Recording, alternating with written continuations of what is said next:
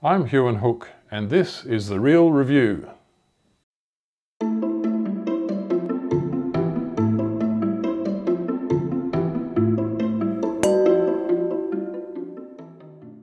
The wine we're tasting today is Brokenwood Graveyard Vineyard Shiraz 2017 from the Hunter Valley.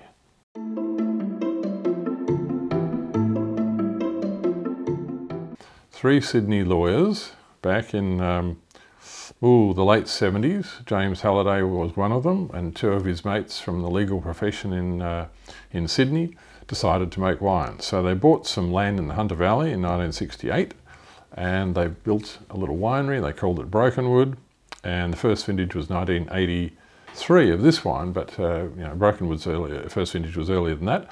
But 83 was the first vintage of the Graveyard. So the Graveyard is the vineyard that's right beside the winery at Brokenwood. Why is it called the Graveyard? It's a story that goes back to the 19th century. The land was actually gazetted for a cemetery, the Colburn Cemetery, but it was never used as such, mercifully.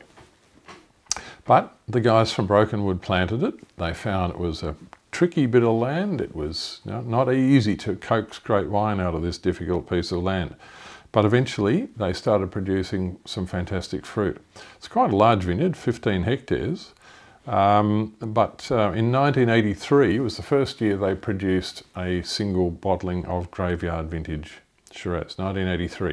It's the same year that Ian Riggs arrived at Brokenwood. And Ian, of course, a bit of a legend in the wine industry. He's just retired this year from Brokenwood.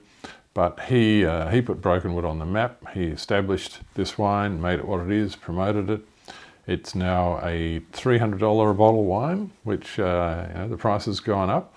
It's a very collectible wine. It's the only Hunter Valley wine that's in the top level of the Langton's classification. So a fabulous wine. It sort of treads in the footsteps of the early pioneers of the Hunter, people like Maurice O'Shea, who made some fantastic Shiraz in the Hunter Valley. This is a low-yielding vineyard, that's not every year produces a Graveyard Shiraz, but because occasionally they do have these wet vintages in the Hunter where everything is rained out. But this wine has really been on song for the last decade or so. It's been fantastic.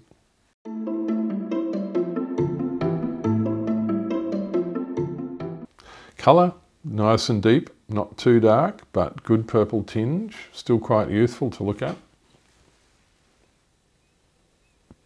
And the nose is quite extraordinary. To me, that is a distinctive Hunter Valley Shiraz nose. It couldn't really come from anywhere else. Yes, there's the spiciness and the plumminess of Shiraz buried deep in there, but it's also got this earthy character, this graphite, almost a leather character.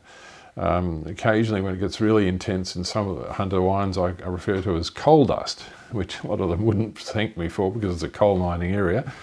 But this wine has this minerally, earthy, graphite kind of sooty almost character about it, which added to all of the other things makes it a very complex wine. There's charcuterie there, there's smoked meats, there's all sorts of things coming out of that glass.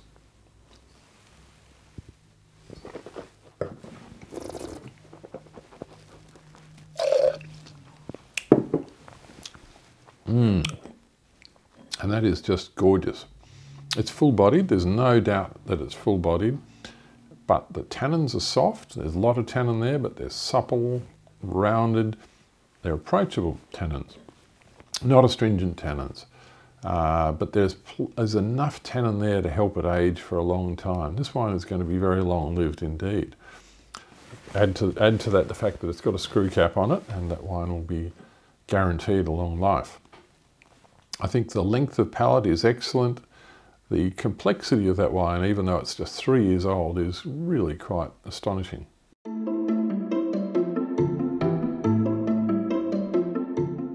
So how did we rate this wine? Well, we scored it 95 out of 100, which I think is, it's a basic gold medal score. It was tasted as a young wine, of course. I think that wine is going to be worth more points than that in the future. It's certainly going to be going onwards and upwards from here.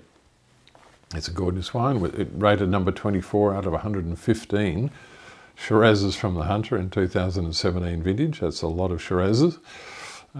We've suggested drinking it from now until 2035.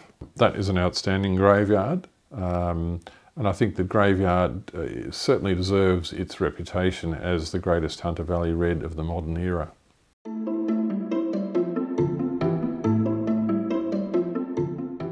So what would you serve with a wine like this? We always ask the winemaker to recommend something.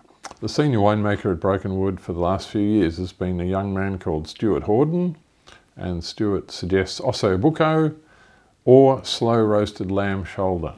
Well, they're both sort of singing from the same hymn book, aren't they? Long, slow cooking to make the meat nice and tender and fall off the bone soft and very complex flavour.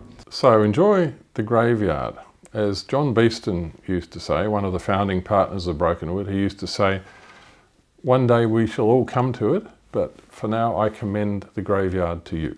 Cheers.